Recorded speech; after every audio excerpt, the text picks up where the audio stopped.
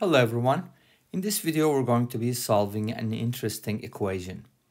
If you like this video, please comment, subscribe and hit the bell button for notifications. If you don't like the video, let me know why in the comment section down below. I appreciate all kinds of feedback. Thank you for watching and let's get started.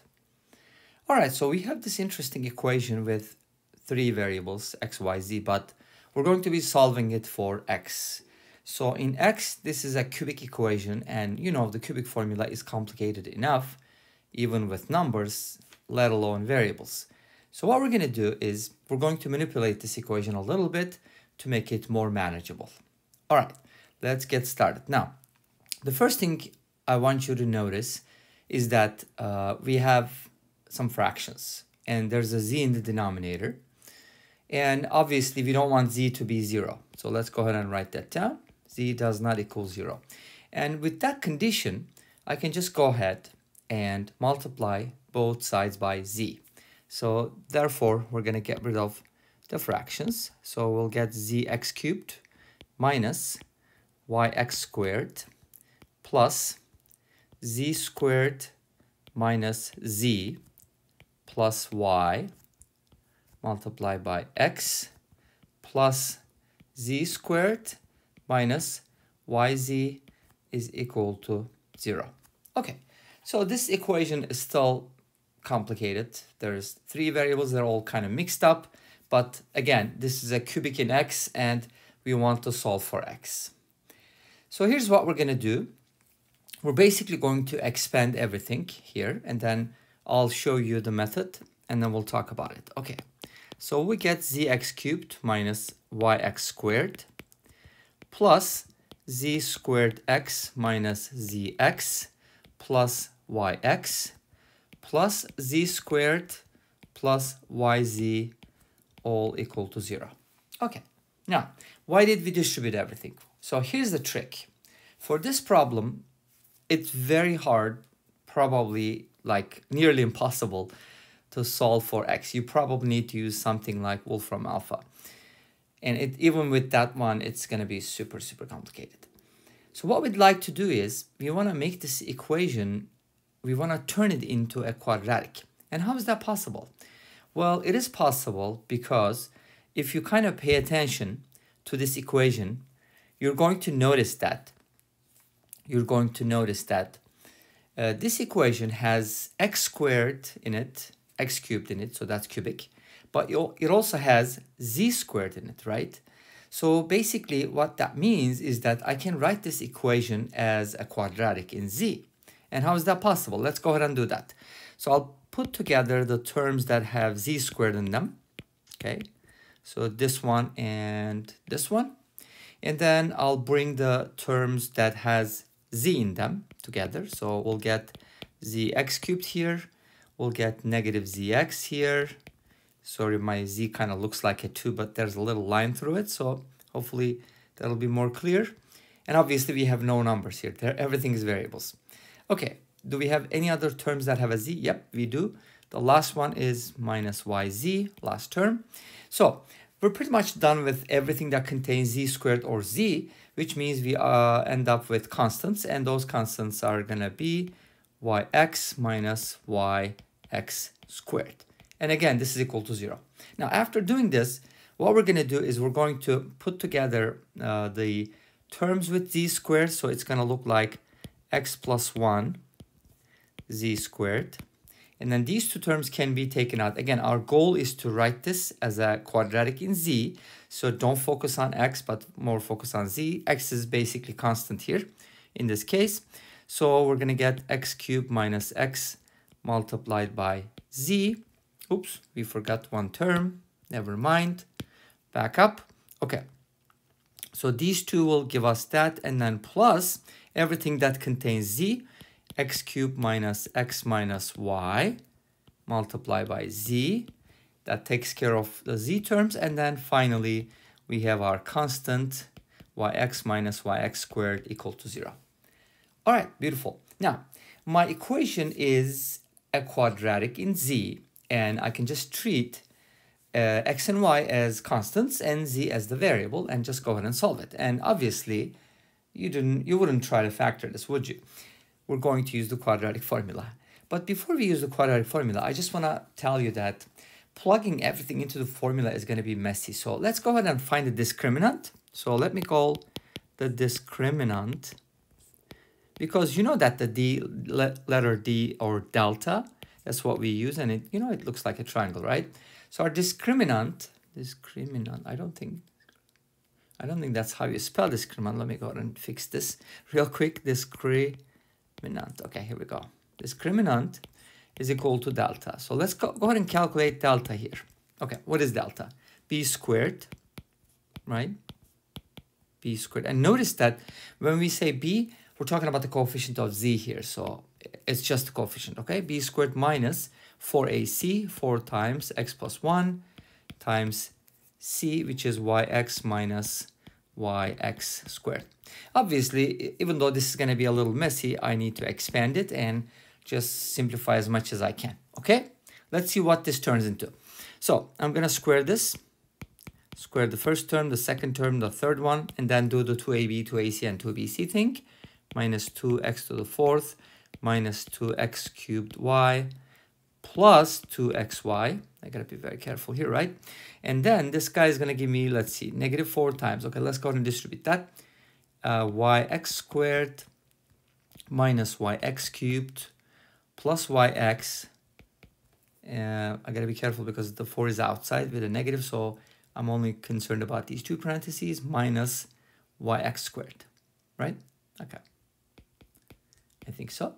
All right, so let's go ahead and arrange these terms a little bit, and so hopefully we can get something nice from here, okay? What am I gonna do? Okay, I gotta put together these terms in a meaningful way, and how am I gonna do that? Well, I'm gonna start with the highest power of x here, which is, you know, x to the 6th power. Obviously, that's gonna go first, right? So I'm going to write down x to the 6th, and then I have, let's see, okay, this is what I'd like to put together. I have minus 2x to the 4th, so let's go ahead and go by the powers of x here. Minus 2x to the 4th, so I've taken care of this one and this one. I gotta keep track, right? That's super important. And then, which terms come with x cubed? Okay, let's take a look at that one. Well, I do have minus 2yx cubed, and then I do have plus 4yx cubed. And obviously their sum is going to be 2yx cubed, right? Positive 2yx cubed. Cool. That takes care of that.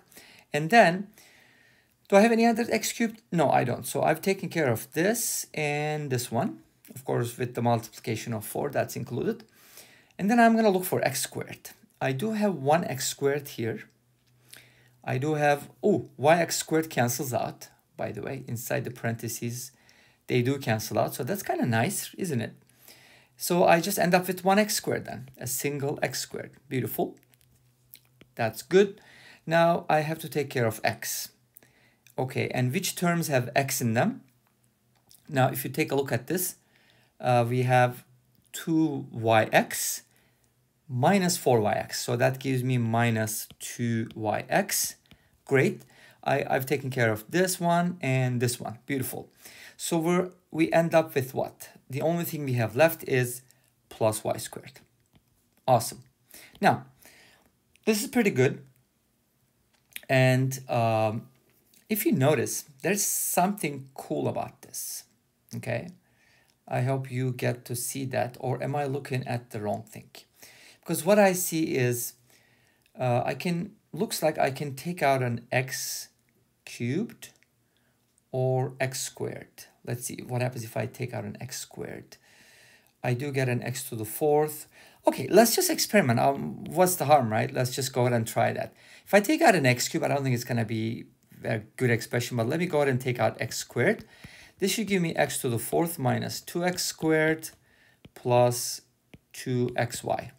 Well, as it is, I don't think that's going to be super helpful, so I got to approach this differently. So let's see what we can do.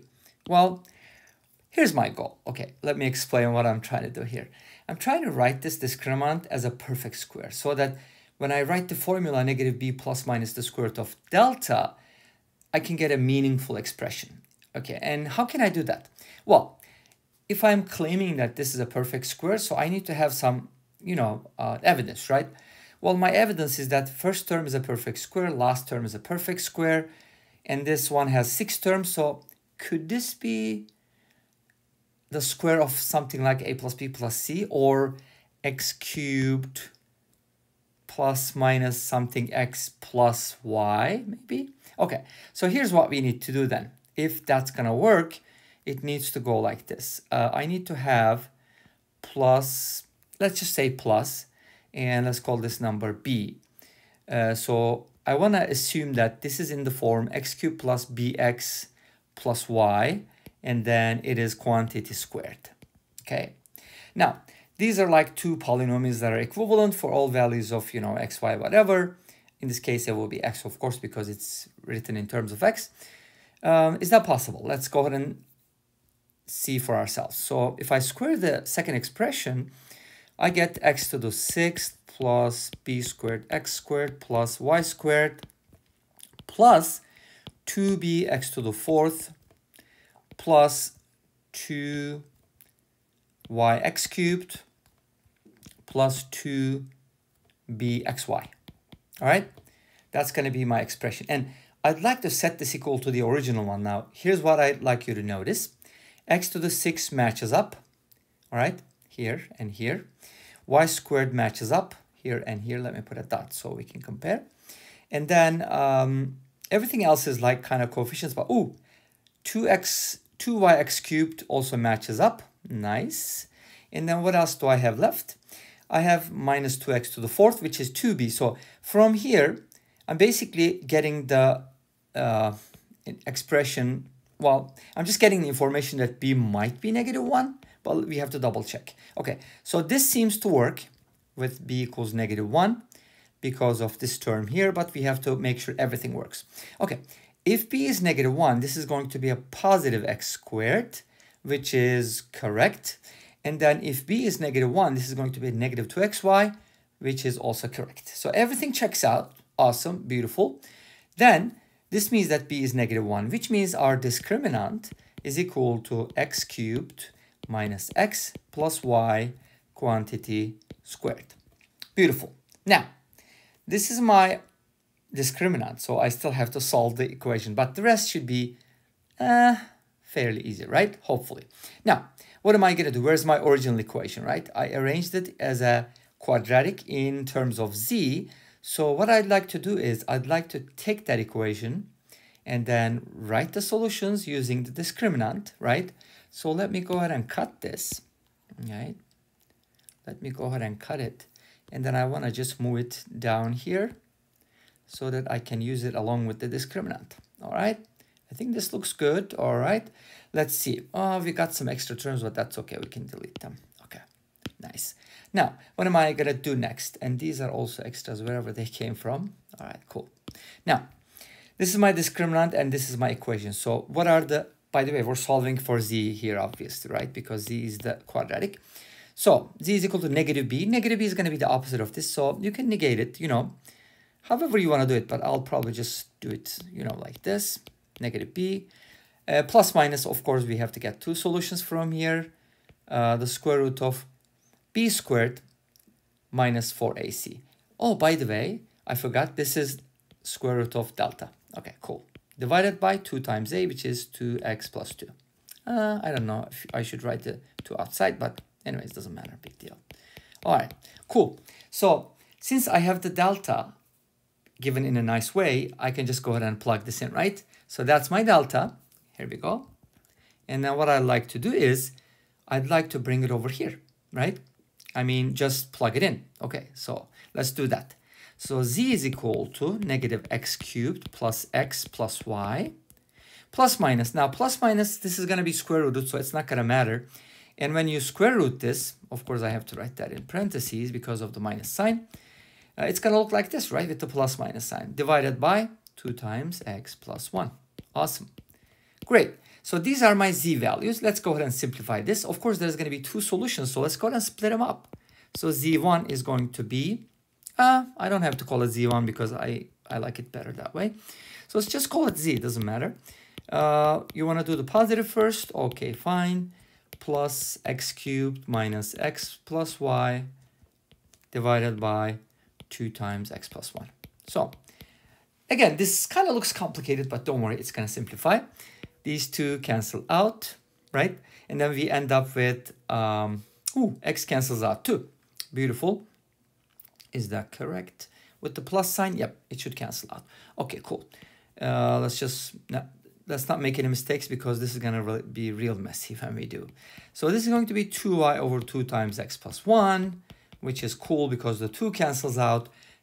And that leaves us with z equals y over x plus 1. So let's leave it at that because I'm going to go back to it later and then, put it together. Okay, so that's one of the z solutions. Let's find the other z solution by considering the negative sign. Negative x cubed plus x plus y. Everything will be negated, so make sure you change that. Divided by 2 times x plus 1. Again, the 2, let it stay. So maybe we can just cancel it out, hopefully. Here, y cancels out. Nothing else cancels out. So it's going to be like then 2x minus 2x cubed divided by 2 times x plus 1. Okay, this will simplify a little bit more, but I think we should probably mention a couple things here, but anyway, I just realized that. So if I take out a 2x here, I should be getting 1 minus x squared, which can be factored as 1 plus x, 1 minus x, divided by 2 times x plus 1. I think I should have mentioned that x does not equal -1 in this case, because what I'd like to do is I'm going to simplify this. What happens if I don't? Well, the solution is going to be obviously more complicated. For simplicity's sake, let's assume that x does not equal -1 and we are allowed to simplify. So this just gives me another solution, doesn't it? And that is equal to z equals what? X times 1 minus x. So far what I have is basically I got two solutions for z. This is one of them, and this is just the other one. Where's the other one? Oh, it just disappeared. Okay, here we go. So these are the two solutions for z. But how do we use them? Well, we weren't trying to solve for z, were we? No. Okay, our goal was to solve for x. Remember, y and z are considered constants. But we took advantage of the fact that we can solve a quadratic much easier than a cubic. So what we're going to do now is we're going to solve for x. All right? How do we do that? Well, the first one is fairly easy. If you just go ahead and let me do the following. I'm just going to go ahead and cross multiply and write it down here. So x plus z is equal to y from the first equation for z. And then my goal is to solve for x, remember. So from here, you'll get x is equal to y minus z. And then if you divide both sides by z, then you'll get one of the solutions. So one of our solutions is going to be x is equal to y minus z divided by z. That's one of my x values, okay? The other x value is going to come from here. And how do we solve that one? Let's go ahead and split it up.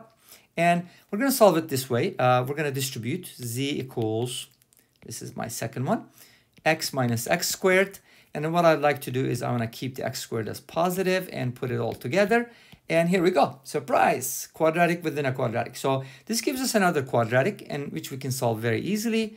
X is going to be from here, negative b, plus minus the square root of b squared, which is 1, minus 4ac, which is 4z over 2. All right? So those are going to be the solutions. Thank you for watching. I really like this equation because it looks complicated, but it can be solved. I'll see you in the next video. Take care. Bye-bye.